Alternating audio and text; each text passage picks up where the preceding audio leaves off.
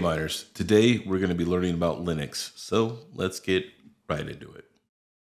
So today we're going to be learning about Linux, and this is going to be for the new user who hasn't, used Linux before, and this is not for advanced people. So like if you're an advanced Linux user or no Linux or whatever the case is, this is going to be a very basic tutorial. So I would just skip this video if I was you guys, if you guys already know this stuff. But you're more than welcome to watch. But let's go ahead and get into today's video. I get a lot of questions, and I also get a lot of people who are very scared of Linux, right? They're like, oh, I can't do this, or I'm afraid I'll break it, or I don't understand it, or there's various things, right? And there's some people who like message me every day about how to get things working on some of their Linux softwares and stuff like that. And it's like, I'm willing to help people if you're willing to help yourself, but I can't hold your hand the whole time, because sometimes you need to explore and troubleshoot and figure things out on your own, because that's exactly the way that I did it, right? And the one thing you got to be not afraid of in Linux is being scared of it or being afraid to fail, right? I mean, I'll be honest. I built a open source cloud solution for Terra, right? At some point, we don't use it anymore, but I did build it, and I used CentOS as the distro, and that's another Linux distro for all you new people. And it took me like a good week or two to get that to work, right? And I was, following like 10 different guides to get this to work, and it was always failing. And eventually I just kept doing it, right? Like I would get 20% through the install, and then I would bork it, right? And I would have to delete the VM and start over, right?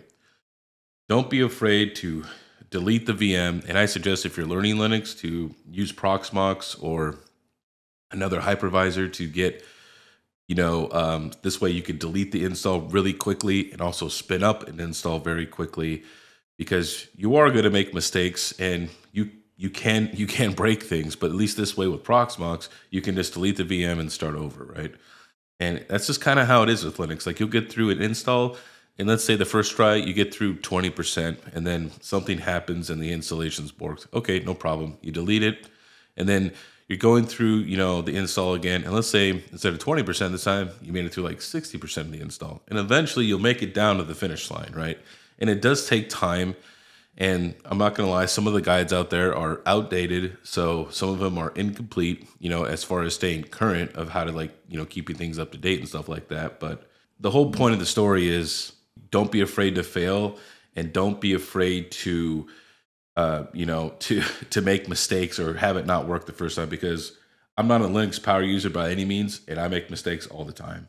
So go ahead, let's jump over, and we're going to jump right into this, and we're going to be learning some Linux commands. Let's go ahead and let's get right into it.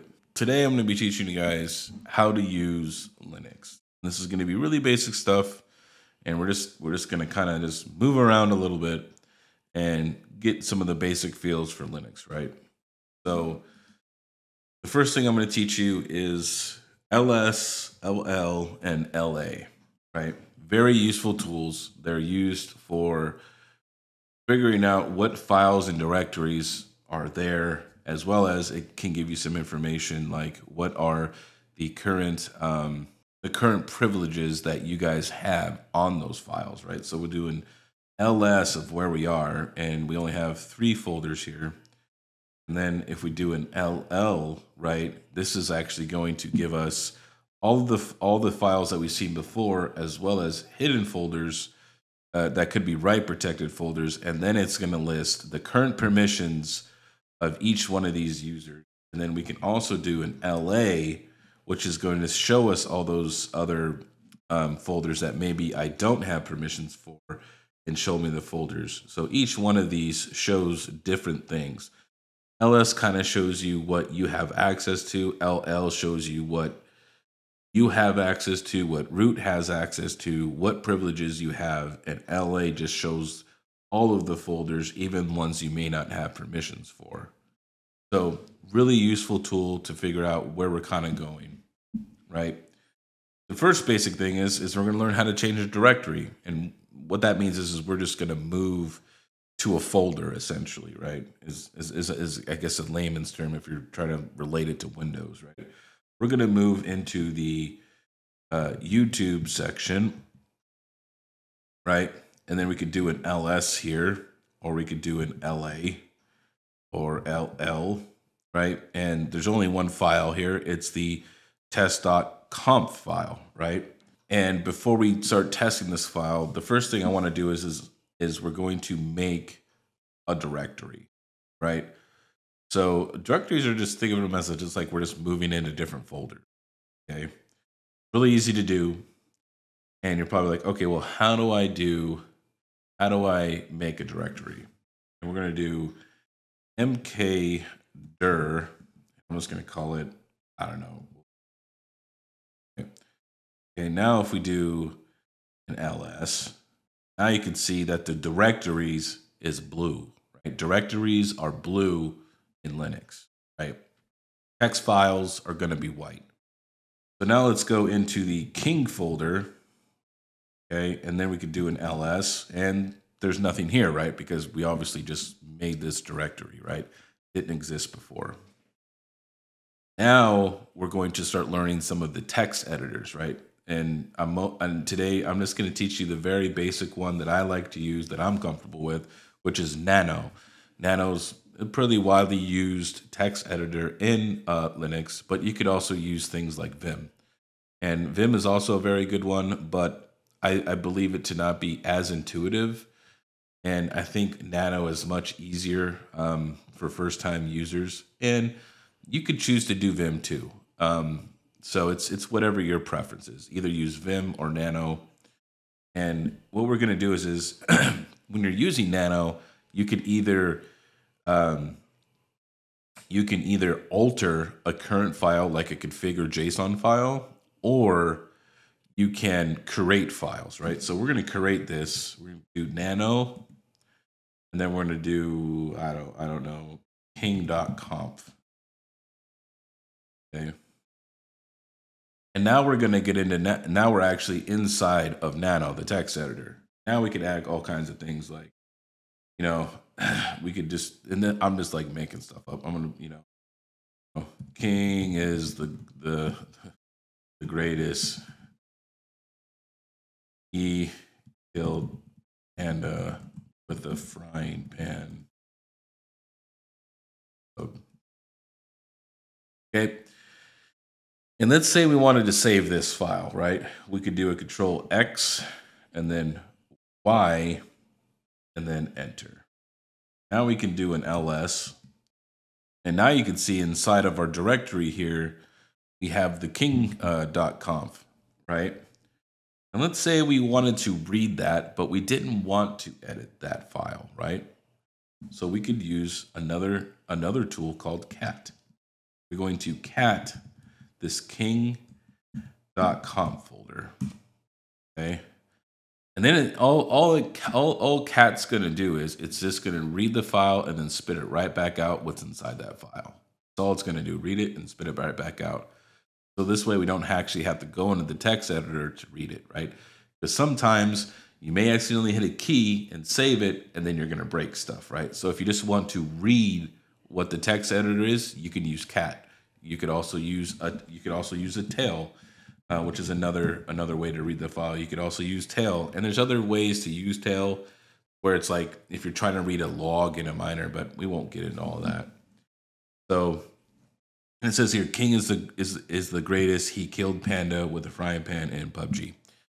So we're in our YouTube directory. I didn't mean to get out of there all the way like that. I just wasn't thinking. So we're back in the YouTube directory, right? And we can see our KiiNG, directory or folder. Well, we can also remove directories, right? Let's say I don't like this guy. So let's say we want to remove the directory and all of its contents, right? And let's say we don't want to take the time to delete all this you can use rm hyphen r, lowercase r that is, and the name of the folder. We can see here that the KiiNG folder and that file I made is deleted, right? And you can see here I made a mistake too. I did rm KiiNG and then I had to think about it and I had to figure out. So just realize this, that everybody makes mistakes and everybody is learning in this process of Linux, right? There's no way, it's very hard to remember everything and it's okay to make mistakes. So just keep that in, guys, you know, moving forward. So that's going to be today's video. And, you know, I hope this kind of shows you guys how to build and be inside of Linux, right? And then also to get a little more comfortable with it, maybe get a Proxmox going, get just a basic Ubuntu server going, start going in there, start learning, start typing some commands, start breaking some stuff. The best way to learn this is honestly just by doing it. And you'll get better over time, right? It's gonna take practice. To me, it's always however much time you put in something is how much you're gonna get out of. Yeah, is how much you're gonna get out of it. And that's really stuck with me. So if you put no time into learning Linux, well, you're never gonna learn it. So all right, guys, I hope this video was helpful. I hope this kind of helps some of the new people. I'll do some more videos along the way, teaching you guys some Linux. Now, by no means necessary am I an expert in Linux, but these are just some of the commands that some of us other users use on a daily basis to kind of help navigate around and figure out how to get stuff done. All right. So this is mkdir giving you the most hashes, and I'll see you next time.